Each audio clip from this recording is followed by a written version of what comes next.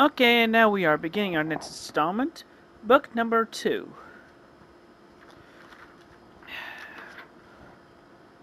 Yeah, once again, all Sonichu materials copyright March 17, 2000 by me, Christian Weston Chandler. Any names or persons illustrated in any of the Sonichu comic books except that of myself that may seem similar to anyone in real life or fiction are purely coincidental or otherwise parodic. Anyway, here's the cover of book number 2. It's like the basic origin of, how I got my transformation capabilities. Episode 7, Ancient Prophecy.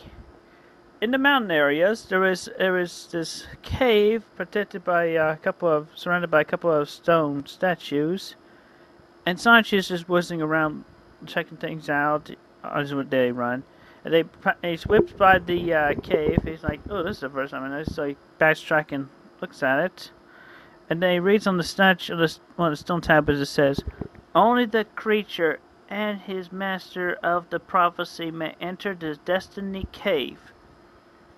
Creature and master of prophecy?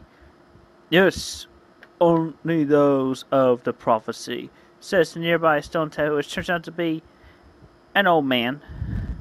"Forgive me, for I am the keeper of the Destiny Cave." Oh, my stars. Oh, my stars. You are the creature of the prophecy. We have much to discuss. A while passes by after Sonichu and the old man discusses the situation. Then Sonichu whizzes back to me and tells me about the situation. And so I reply, "So, let me get this straight. You found a cave and an old man guarding it. The old man elaborated that you are the prophesized creature, and since I am your creator and father, I am the prophesized master. And I am able to receive a special power by entering the cave with you and the cave keeper. Is this true?" "Yeah, I know it seems far-fetched, but with the cave carvings, I say it's worth a shot, sir." Okay. And then we both head on over to the cave. I took my car, and Sonichu just waved for me over there. And the old man greeted us. He said, "Come, let's fulfill the prophecy." So the two of us are marveling the cave drawings, as they do seem accurate, while the old man elaborates.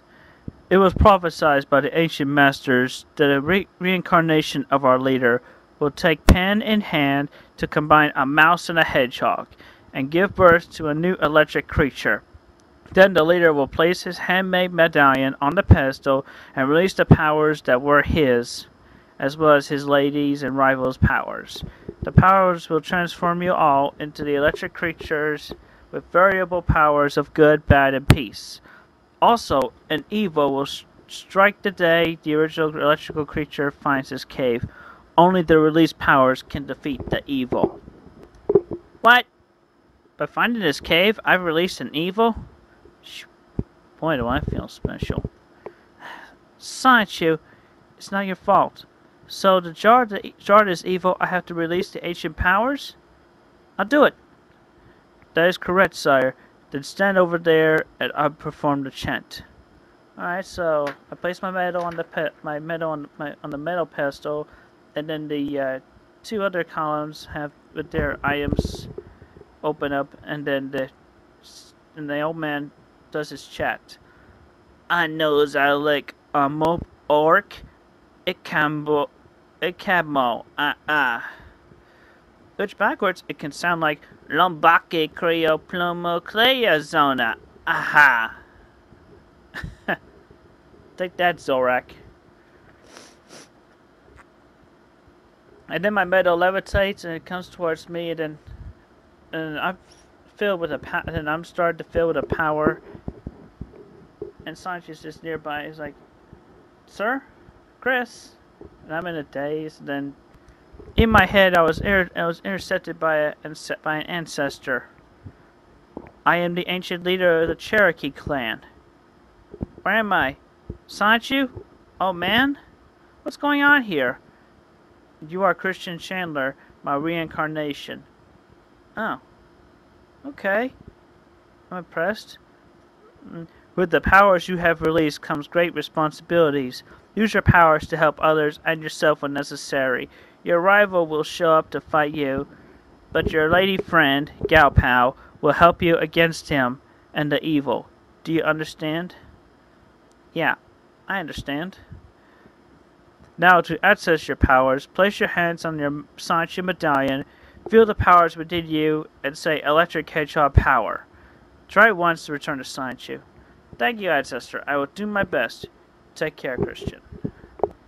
Electric Hedgehog Power!